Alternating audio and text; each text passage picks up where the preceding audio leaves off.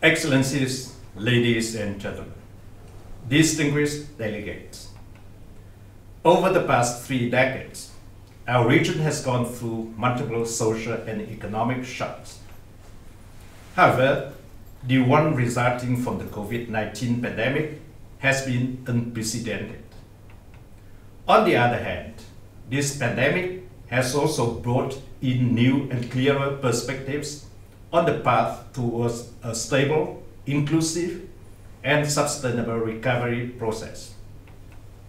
In this context, Vietnam welcomes the theme of the 77 Commissions on Building Back Better from Crisis through Regional Cooperations in Asia and the Pacific. Distinguished delegates, for the past year, thanks to our national efforts and the valuable cooperations and support of the international community, Vietnam has fundamentally put the pandemic under control, ensuring social protections and security and economic growth recovery, attaining our dual goals of pandemic prevention and social economic growth and recovery. Vietnam has also adjusted a short and long-term policies in transforming our growth model into one that is based on technologies, innovations, increasing the quality of economic growth to sustain production, and rapid post-pandemic recovery towards sustainable development. Vietnam is also one of the countries in the forefront of international and regional economic integration. In the region, as the chair of ASEAN in 2020, Vietnam had closely coordinated with other ASEAN member states and partners towards the signing of Regional Comprehensive Economic Partnership.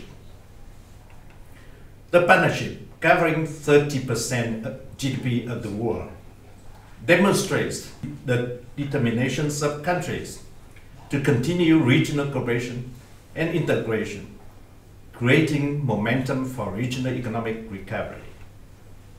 Vietnam has also pursued important initiatives within ASEAN to further efforts against the COVID-19 pandemic towards the recovery of regional supply chains and ASEAN connectivity in coherence with sustainable development. Vietnam has also actively participated in the strengthening of the Mekong cooperation frameworks and the adoptions of APEC Vision to 2040.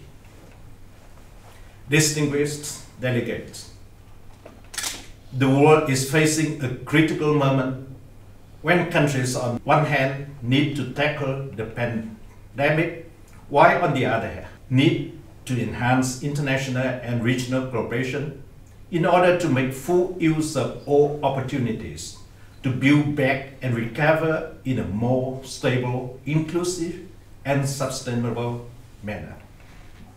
In this context, Vietnam calls for, first, the United Nations need to continue to play its central role in policy cooperation and coordination to effectively implement a comprehensive strategy to tackle the pandemic, including having vaccines as a common good of the international community, ensuring fair, equitable, and timely access to vaccination, to diagnosis and treatment of the COVID-19.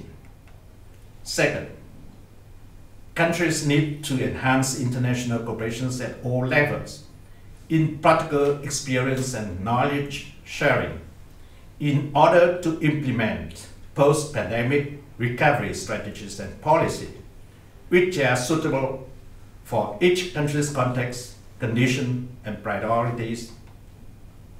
These strategies and policies must aim toward a sustainable recovery and the achievement of the 2030 Agenda for Sustainable Development and the Paris Agreement on Climate Change, ensuring that no one is left behind.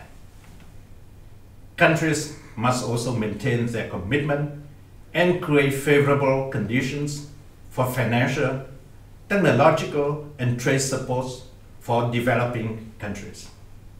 Third, It is imperative to enhance regional cooperation on trade and investment, tourism and innovative economy, energy, as well as on digital economy, including eradicating digital gap, repairing supply chains disruption, ensuring the continuous flows of goods and supply chains, enhancing regional economic integration, and development of high-quality human resources so that the Asia-Pacific region continues to be the forefront of international economic recovery. ESCAP should provide the highest possible support to all of these aforementioned efforts.